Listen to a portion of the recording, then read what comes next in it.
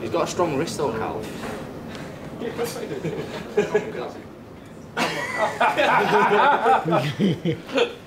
I've known John from being 9 years old when he came into Barnsley Academy. Very nice kid, lovely lad. Barnsley Football Club, I think it's renowned for tough tackling and resilience and hard work. And me and Mark had a good long look at the actual players that had come through Barnsley Academy, and in fairness, the record weren't that great. So we thought, well, we've got to change things. If we're going to be successful, we're going to have to change things. It's Alba. He pulls it across and it's in!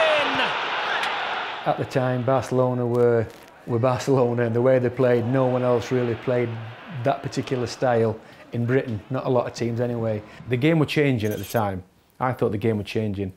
Barnsley had to change, we had to change, so the style of play changed.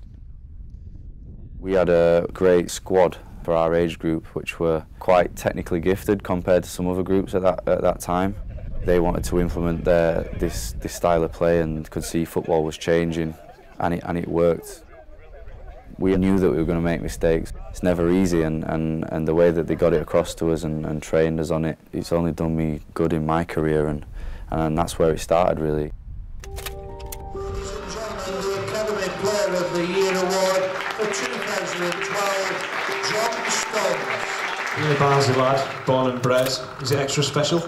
Yeah, it's brilliant to play, to be given that opportunity to play for my hometown. It's a dream come true, yeah, brilliant. Fantastic. Ladies and gentlemen, Academy Player of the Year, John Stones. With respect to the game changing, good players adapt, good players take on information, the manager's thoughts. You're not going to launch it up front, you're not going to just pump a long ball down the line because there's nobody there. So you're going to have to find a way out. And if you make mistakes, then mentally where are you going to go? Because we're not going to ever go at you. You're just going to have to deal with that. So how can you best deal with it? The days have gone where centre-half was the biggest kid on the field who just headed it, kicked it as far as he could, and everybody clapped him for being a good defender. I think now centre-halves and all defenders are a lot more involved in playing football, on getting on the ball and starting attacks off, as well as being good defenders. John Stones had more personality than all of us here together in this room. More balls.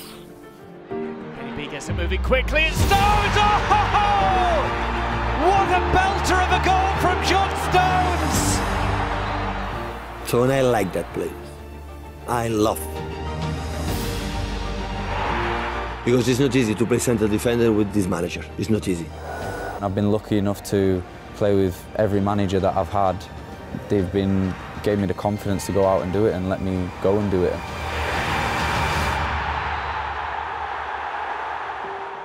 You know, I love learning new things in football, love a challenge, love to try and, you know, push myself to get better, and you've got to try and take in as much as you can.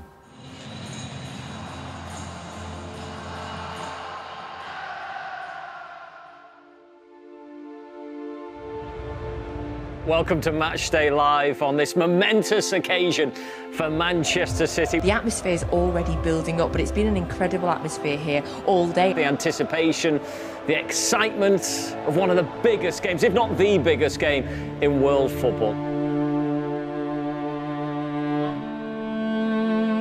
So we just had a few seconds to digest the team news. At the back, City are Ederson, Diaz, Stones, Ake. John Stones doing his role, out of possession, maybe dropping back into a mega back four, in possession, going in to create that box in midfield.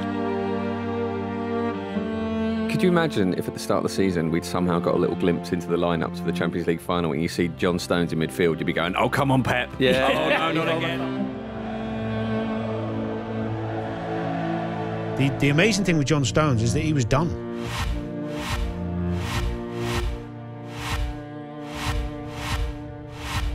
Pep's one of the few managers at top-level football that gives players a second chance. Manchester City have the opportunity to make history tonight by winning the Champions League for the first time ever.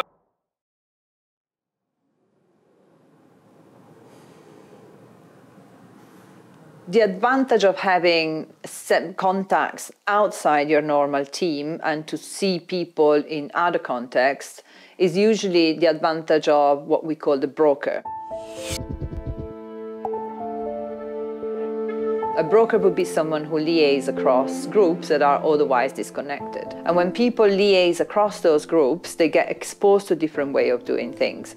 That's what we say these people are better positioned to come up with innovations, which is probably what happened to Guardiola.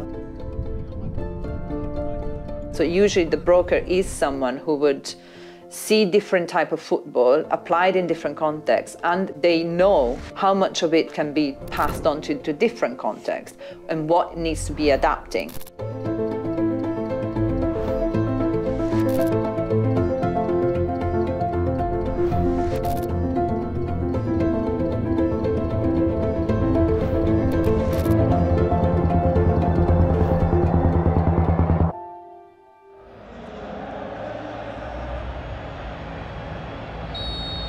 The game is underway. Manchester City going from right to left. For many, Manchester City are the best team in Europe. Tonight they again have the chance to have the trophy that proves it. If you look at seasons we had together, there was not one season we played identically, you know, always little details changed. Trying to play the same type of football for several years brings certain dangers with it. And I think having, you know, that little challenge from the manager leads to everyone being on the front foot. That's why he's probably the most innovative manager of probably more than the last decade. John Stones, brilliant from Stones, bit of a space, can it get to Gundogan? That was brilliant. He played like Maradona today. He just took the ball, went on 3 people and passed it somewhere else. He looks so comfortable just stepping in there. John Stones is the get-out. He's the one who's stepping in and being able to find space, the only player who can find space. He is playing with a confidence and a belief in himself that I've never seen him play with. He is as close to achieving perfection on the football pitch as you'll ever see. John Stones is the trigger. If he can get beyond the lines, that's when we can open them up. Bernardo Silva, round the back. Rodri! It's Rodri!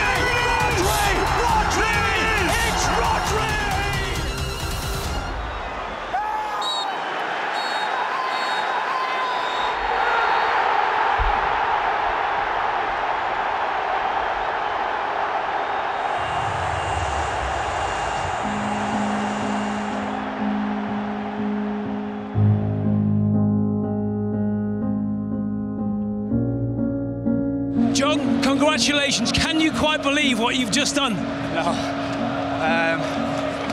I'm not usually someone who gets emotional, but I don't know. Just to see what this team's done,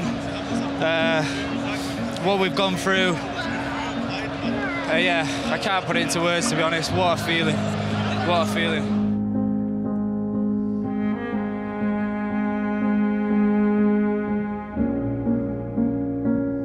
You're a treble winner, a Champions League winner. Just give me one final thought of what you're feeling. What does that sound like to you? It's got a nice ring to it, hasn't it? I'm buzzing.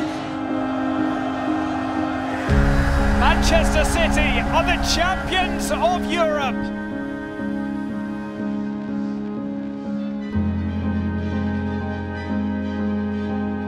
What the manager has, what he has done for the team, for the club. For me, personally, he helped me so much and he deserves everything. It's just saying he's so happy for me, and I just said thank you to him. Best manager in the world, and there's nothing more to say.